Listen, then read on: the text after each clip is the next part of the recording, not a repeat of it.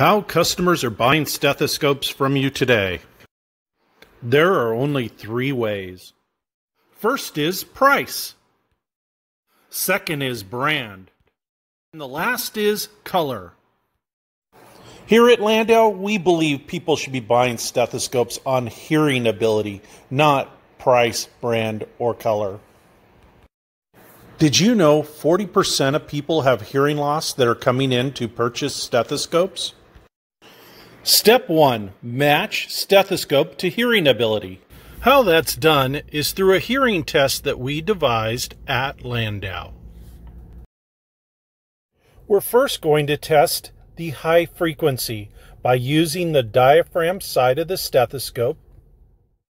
We're going to take the diaphragm side of the stethoscope and place it just under the thumb. Then hand the headset to the customer to put in their ears, making sure the ear tips are facing forward. Then we'll pick up a business card and use it as our tool to test for hearing. Then we'll slowly scratch the arm until the customer can't hear it. If they are not within 3 inches of the elbow, then we need to move to a higher level stethoscope. First test is done. Now it's time to test the low frequency side, which is the bell side of the stethoscope. Take the bell side of the stethoscope and place it just under the thumb in the same position you put the diaphragm.